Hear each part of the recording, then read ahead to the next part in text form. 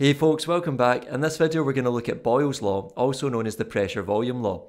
Now it's worth pointing out that this video follows on from the previous one on the Boyle's law experiment, so make sure you check that one out if you haven't already done so. So let's get started. From the video on Boyle's law experiment, we concluded that for a fixed mass of gas at constant temperature, pressure is inversely proportional to volume, and we said that this was Boyle's law. And remember, this just means as volume goes up, pressure goes down, or as volume goes down, pressure goes up. So there we have Boyle's law in word form, but that's it in symbol form there. P is directly proportional to 1 over V, which also means P is inversely proportional to V because of this 1 divided by the variable. But what we're now going to do is we're going to see how we can take this Boyle's law and form an equation from it. So using a mathematical trick, we can introduce a constant. So whenever we have something that looks like this with the directly proportional sign, in order to get rid of that and replace it with an equal sign, we need to multiply everything on the right hand side by a constant. So here, if we do that, we'll get P equals 1 over V times a constant. Or in other words, P equals a constant divided by V, because the constant times the 1 on the numerator of the fraction will just be a constant. So we have P equals a constant over V, or if we want to get the constant on its own on the right hand side, what we can do is cross multiply here to get the volume up to the left hand side.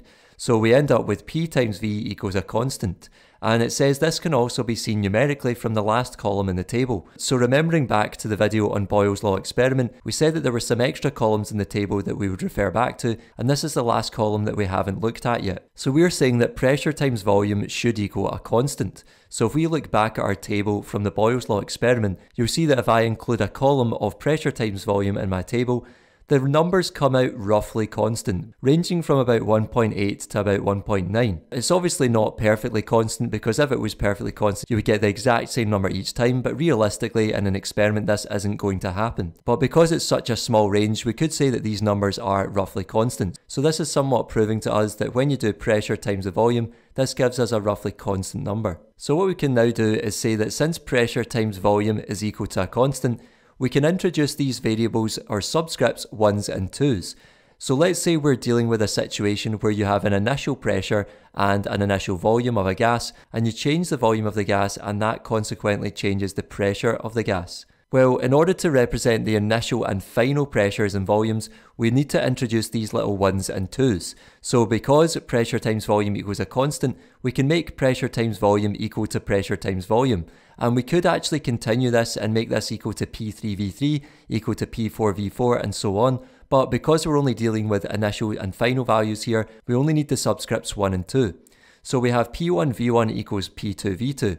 Where P1 and P2 are the initial and final pressures measured in pascals, or newtons per square metre, and V1 and V2 are the initial and final volumes measured in meters cubed, centimeters cubed, or litres, depending on what is used in the question. So it could also be millimeters cubed, for example. So this is the equation related to Boyle's law that you can use to find an unknown variable. Lastly, we're going to look at how to explain Boyle's law in terms of the kinetic model. So remember, the kinetic model just means particles in a container. So it says here, consider a fixed mass of gas at a constant temperature in a sealed container. Remember, fixed mass of gas just means the same number of particles. So here we're thinking about 8 gas particles in our container, and that is staying the same. So it says that when the container is compressed, the volume of the gas decreases, so the particles have less space to move around in. So you can see that from the picture here. If we decrease the volume of the container, you'll see that the particles now have less space to move around in. It then says that this causes them to collide with the walls of the container more often. So because the particles have a shorter distance to travel to hit off each other and off the walls of the container, they're going to hit off the walls of the container more often. And therefore they exert more force per unit area. And remember, a force per unit area is the definition of pressure. So this means that the pressure of the gas increases. So what we've done is we've explained why if you decrease the volume of your gas, the pressure will increase. And lastly, it says to note that the gas molecules move at the same speed since the temperature is constant. So if we're not changing temperature, the speed of the particles won't change since their kinetic energy is staying the same. Just to show you a quick simulation to help you visualize this, you can see here that we've got particles in our sealed container, and you'll notice that I'm holding temperature constant so that we can look at the relationship between pressure and volume. So you'll see the pressure is varying roughly from about 15 to 16 atmospheres on the pressure gauge, but if I was to decrease the volume of my container, then you'll notice that the pressure jumps up to about 27 atmospheres. If I then decrease it even further, it jumps up to about 30 or 31 atmospheres.